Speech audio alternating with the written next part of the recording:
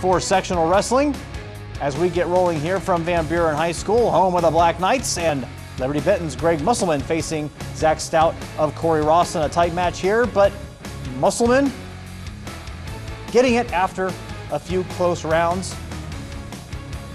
See him get the win there.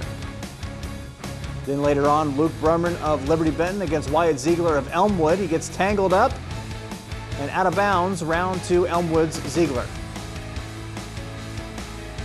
Then we'll see Macomb's Brady Womack get pinned by Elmwood's Frank Blair as Blair would take it. More action from Liberty Benton. We'll show Will Chow taking down Luke Musselman for the pin.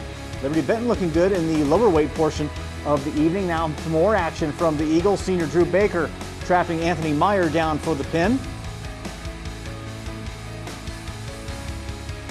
After the show of sportsmanship there. This is Baker trapping Meyer. And because of the fall, he would hold on for the win. More action from this Van Buren sectional final.